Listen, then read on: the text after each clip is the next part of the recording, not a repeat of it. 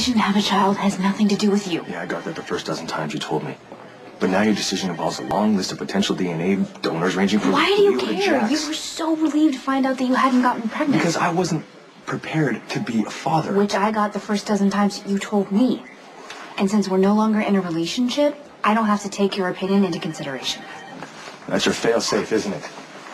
Anytime I call you on something, you remind me that we're over and I don't have a say. You don't have a say in my life.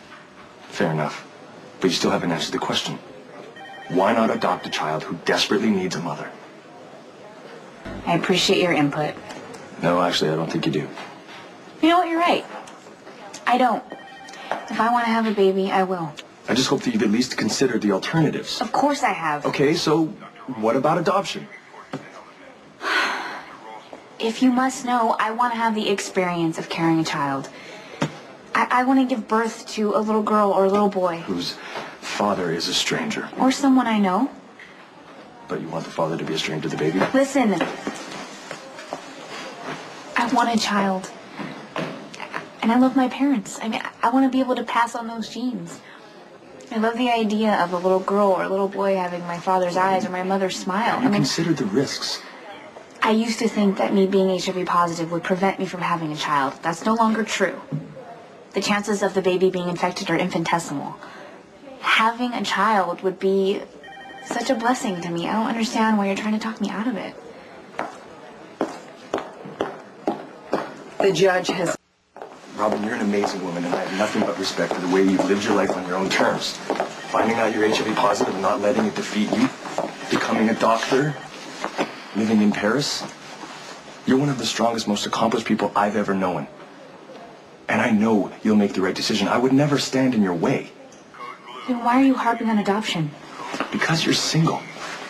You just got out of our relationship, and we meant a lot to each other. Oh, you're gonna stand there and tell me how I felt about you? Robin, I loved you, and you loved me. We became part of each other's lives. And now that's over, and there's a void. And whether you want to admit it or not, we're both trying to deal with that loss. And that takes time. All I'm suggesting is that you slow down and think before you fill that emptiness with a child. Wow, with you and your enormous ego, there really isn't any room for anything else, is there? I am as a shock to you, but I have a life outside of you, so stop telling me what to do. Right, I'm just trying to suggest that you take some time. The adoption process is long and complicated, and you really have to be committed in order to go through it. It might force you to cool down and decide if being a single mother is really the commitment you want to make. Or is it just a good idea right now? You are so patronizing.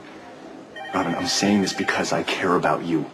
Right, out of the goodness of your heart, totally objective friend to friend, except a true friend listens. And right now you're not listening to a word I say. You're just stuck in your typical Patrick knows everything mode. Believe what you want. But I would just hate to go see you run off and get pregnant and realize too late that it's not what you wanted. Look, I understand you don't want to be a father, but at least respect and believe the fact that I want to be a mother.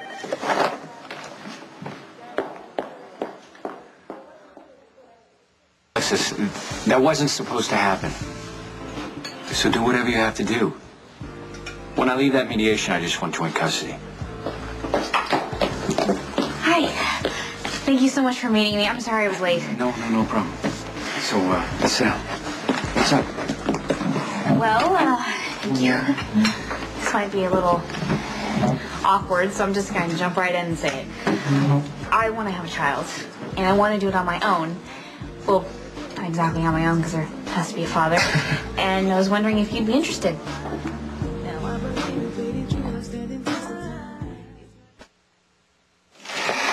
Hey, Elizabeth, do you know if Lucky's talking to Robin yet?